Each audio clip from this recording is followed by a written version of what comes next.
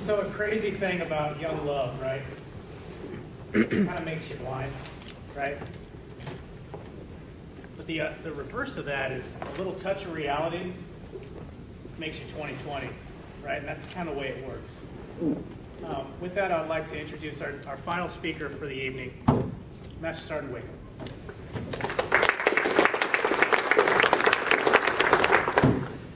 Forgive me, I'm old, so I got some note cards, my memory's going. I won't use the mic. If you can't hear me, probably need to turn your hearing aid up. I've never been accused of being soft-spoken, so we'll get going. Christopher Wakham, NCE, in the EOD flight. I've been in 18 years, and my story begins about 15 years ago. It's around the 2000, 2001 time frame. I was stationed at Charleston. That was my first duty station right out of EOD school. Around 2000, I started dating a girl, and she was 7 years older than me. Probably red flag number one right there. I was just happy to have a girlfriend, I'll be honest with you. I didn't care who she was at the time. I was just happy to be dating someone. She was 7 years older than me. She had a 4-year-old little boy. Not necessarily red flag, but it does play into the story that she did have a 4-year-old boy. So it is no surprise to anyone, I don't think, that EOD deploys a lot. That's just what we do. It's part of our job. I deployed in 99, 2000, 2002, 2003, 6, 7, 9, 11, 13, and I'll deploy later on this year. If you're keeping track, that's about 11 times. The time frame I'm talking about is 2000, 2002, 2001, 2002 time frame. It's about a year after I had gotten to Charleston, things started to take a turn at work. By that I mean, anything I did wasn't good enough. I wasn't progressing fast enough in my training, my upgrade. Started to think, and it just so happened to coincide with a new person that came to the shop. Started to think maybe something was working behind the scenes against me, because I was doing everything I possibly could for work, for school, for everything. I did come to find out that he was whispering in people's ears and doing things and turning everyone in the shop against me. So it started to weigh on me. And this is when the boulder started. Anybody ever seen Raiders of the Lost Ark?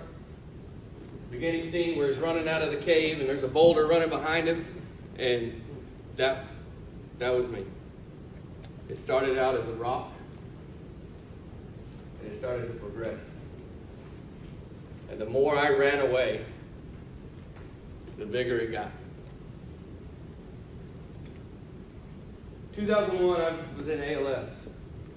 Just so happens I was in ALS during September 11, 2001. We all know what happened that day. I think I had the best ALS class because they cut out all non-testable stuff. We went straight for 3 weeks, through the weekend, and then we graduated. We didn't have all the other stuff. But I was at Charleston, which is C-17, so the reason they did that is because everybody was starting to deploy, or they were threatening to deploy, and we were going to go get the bad guys, you know. So they rushed us through, and lo and behold, I got the Levito Award out of ALS. I got back to my shop, and not one person congratulated me or said, "Good job." For a young, impressionable senior airman, that was devastating to me. So this stuff starts weighing on you, right? At this point, I'm in a hole, but I can see the top. I can just see over. It's about right here. But it's a hole.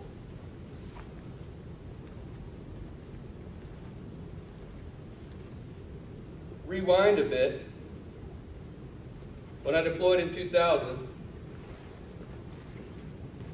I made the decision to let my girlfriend take care of all my bills while I deployed. I tell you right now, that was a bad decision.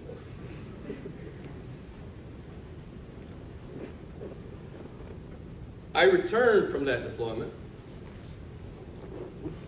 And don't get me wrong, I didn't say here's the checkbook and get the bills out of the mail and make sure you take care of her. I had written out every single check. I had matched that with every bill. All she had to do was put it in the mail. I returned from the deployment in 2000. She had not paid the rent for 2 months. She had not paid the car payment at all. She had not paid the insurance on the cars at all. Luckily, I had made sure that my car payment was paid. It was paid some other way. She wasn't in control of that. But what happens when your insurance lapses and you got a loan on your car? They call the loan. So I was facing eviction from my apartment, car repossession, and before all of this, I'd been paying on 3 different cell phone bills. You know how many cell phones I had? 0. Reason being is every time we would get a cell phone, she would run up the cell phone bill so high that we couldn't pay it all, so it would get shut off. What did I do? I made the great decision of going to get a different cell phone from a different company. So I think at one time I had a bill for Singular, which is now AT&T, Nextel, and maybe Verizon. These were all $800, $900, $1,200 cell phone bills. I'm a young senior airman, early staff, and I'm trying to juggle all these bills and pay them at the same time. I made another really good decision.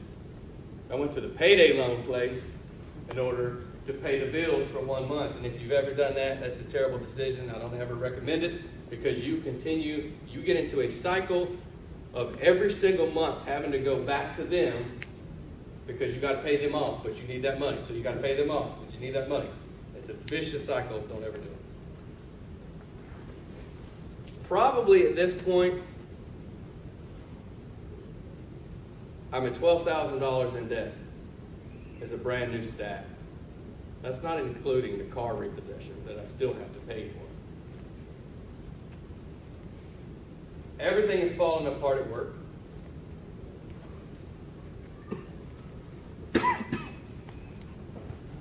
All I have is I thought it was me and my girlfriend. We were going to make this work. We were going to do it. We were going to work it out. Around about this time, I found out she was an alcoholic. She had been hiding drinking from me, and I had no idea. She wasn't violent. She wasn't belligerent, but she was an alcoholic. She couldn't hold a job, so I wasn't getting any money from her. I was paying for everything. And I was in too deep. For all intents and purposes, I was married to this girl. I was married to her financially because you remember her 4-year-old son? I couldn't kick him out because they would have nowhere to go. I was married to her emotionally, and I was married to her mentally. I was so low and had such low self-esteem that I didn't think I could do any better. I didn't even want to try to do any better. Why am I going to go somewhere else? Why am I going to do anything else? I just got to do this. I've got to make it work.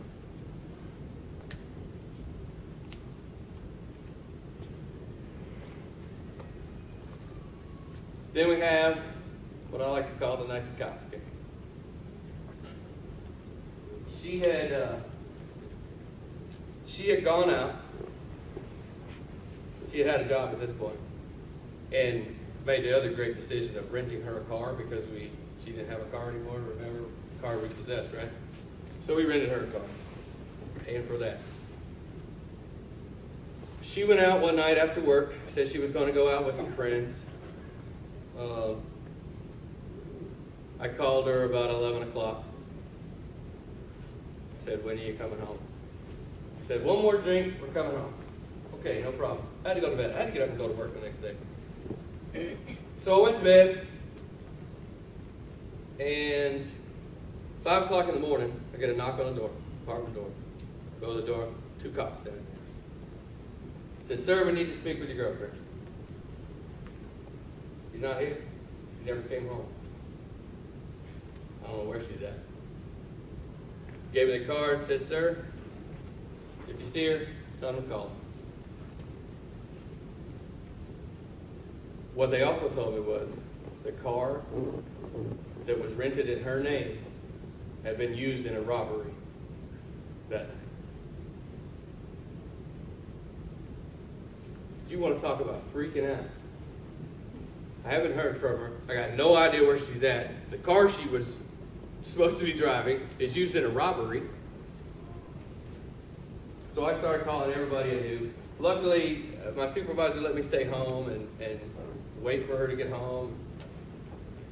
I called all her friends. Some of them came over. They hadn't heard from her. They didn't know where she was at. About 1 o'clock that next day, she pulls up in a taxi. She comes in. Of course, I'm freaking out. What happened? Where have you been? What's going on? She says that she was on her way home. She stopped at a gas station. She was hit over the head, knocked out, and she woke up in an alley. When she woke up, she begged for enough money to get a taxi home. I said, we got to take you to the hospital. If you were knocked out for this amount of time, you got to go to the hospital. She refused. Red flag, right? She would not go to the hospital. We called the cops. They came. She gave her story, but she wouldn't talk around me. She gave her story outside. Red flag too, right?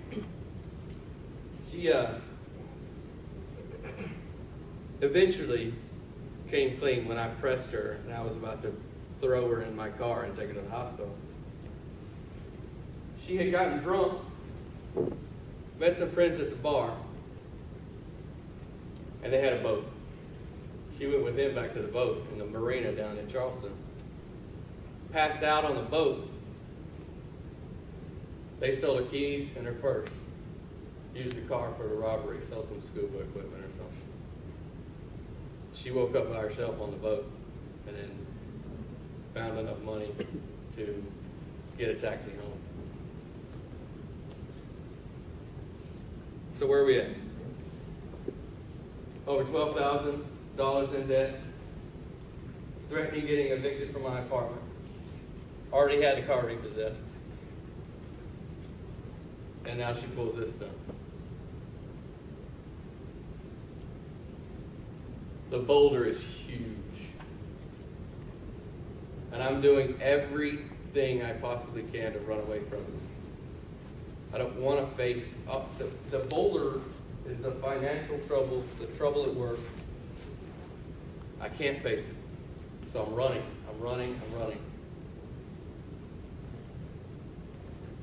One Friday afternoon,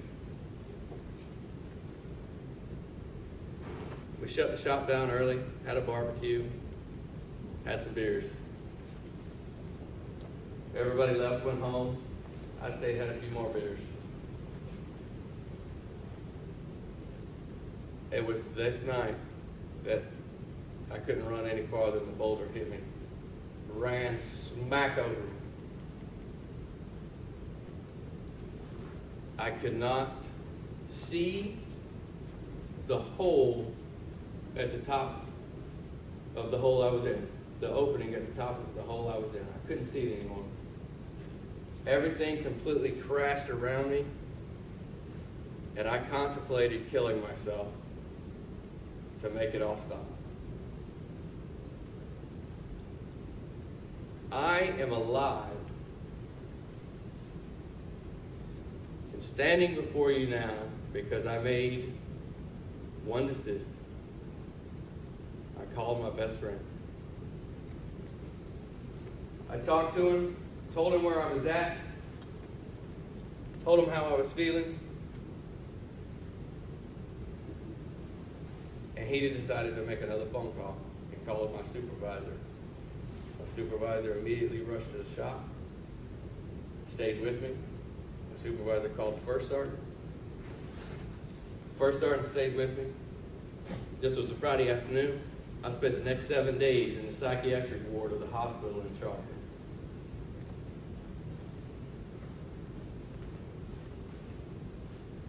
That's the best decision I ever made. Asking for help. Am I upset that I stayed 7 days in a psychiatric ward? Hell no. Reason being is because when I was in the hospital, that boulder couldn't hit me. That boulder couldn't hurt me. I was safe.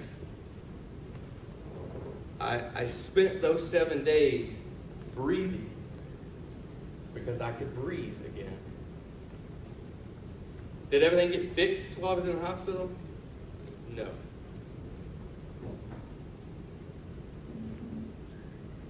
I say I spent 7 days in the psychiatric ward, but I think it's kind of funny that I spent 2 days in the actual psychiatric ward.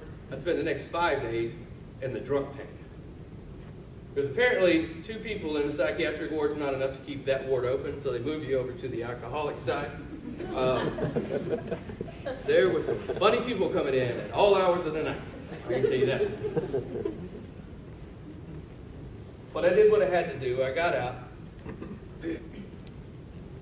And I went to daily appointments to mental health for the next 2 weeks. I went to weekly appointments for the next 3 months. I went to monthly appointments for the next year. And that gave me what I needed to survive past that point. It's a cliche, I know, and I hate to use it, but it's tools, right? They give you the tools that you need to go beyond. Sorry, Butterfield knows what I'm talking about. Those little tools, those little things that help you move past and help you break up that boulder that's behind you that you're running away from piece by piece. Now, the meetings of mental health, that weren't the only thing to help you out. I mean, let's be honest. Shortly after this, I decided I got to get out of Charleston. I'd been here 6 years. And I went to Korea. That was the easiest way to get out of Charleston is volunteer for Korea. Anybody knows the easiest way to get out of anywhere is volunteer for Korea, right? So I went to Korea, went to Kunsan, and I met the other part of my recovery. She's sitting right there. The little purple-haired lady over there. I met her, and we've been together ever since. Went to Korea, got my finances in order. I'm here to tell you, as much debt as I had, a year and a half after I left Charleston, I was 100% completely debt-free.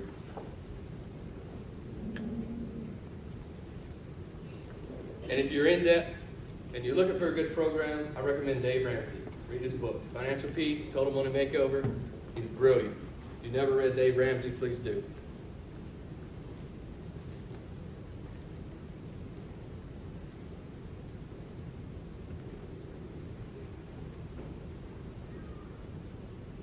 Was it easy? Hell no. Do I still struggle with it every single day? Yes. Do I know how to deal with it now? Yes.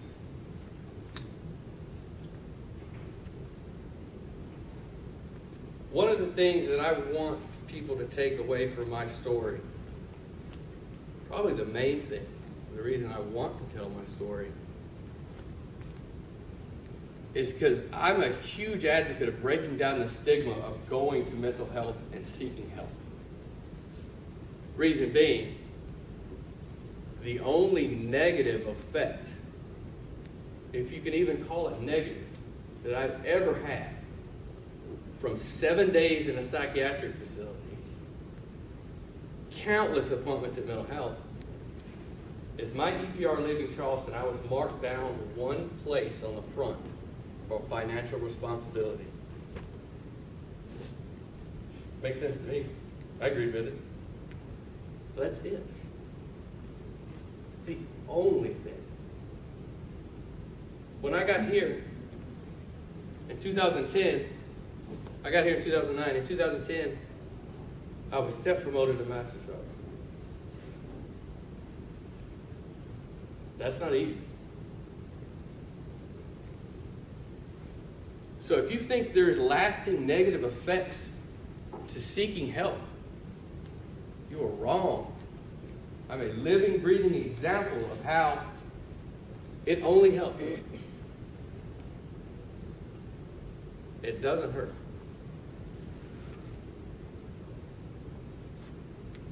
If you feel the weight of the world, if you are running away from a boulder, turn around, face it, and ask for the help that you need. I'm alive, standing here before you, because I did that very thing and made a phone call. That's my story.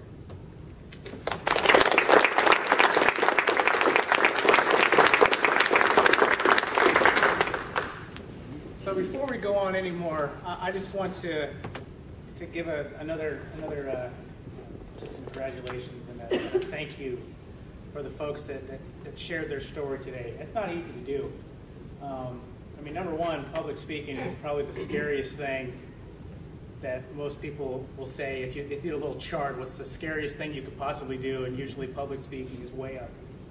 And then to tell such a personal story, that probably goes up right underneath it. That's like a 1A. So thank you guys so much for sharing your stories.